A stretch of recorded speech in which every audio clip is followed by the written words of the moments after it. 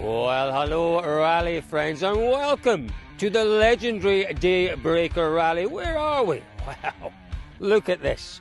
We're on the North Island of New Zealand in the Rangitikei region, not too far from Palmerston North. Palmy, as it's known to the locals. What an event this one is, folks. We have ahead of us 9 stages, 158 kilometres of some of the finest rallying roads you will find, not just in New Zealand, but possibly the finest roads you will find anywhere in the world. I tell you what, we'll go out and we'll give you a little flavour of what the Daybreaker Rally is all about.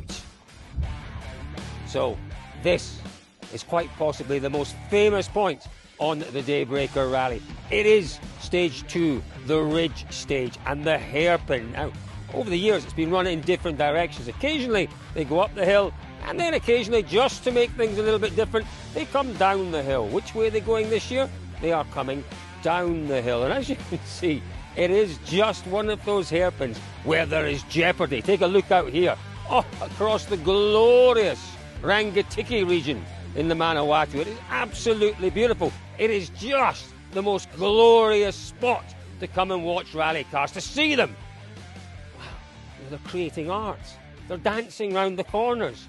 This is one of the best spots for that on the whole rally.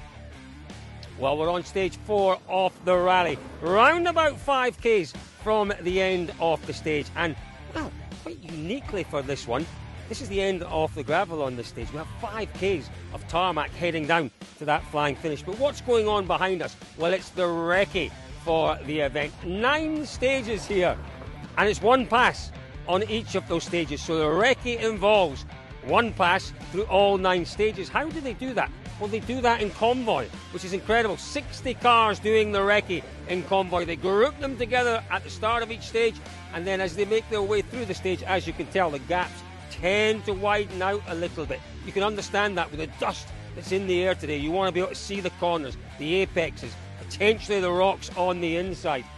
All going rather smoothly. Look at the speed as well. 60 kilometres an hour they're limited to, and everyone being very respectful of that speed limit through today's Recce. It's a glorious day for it. Great to see so many cars wrecking through the stages here at the Daybreaker Rally.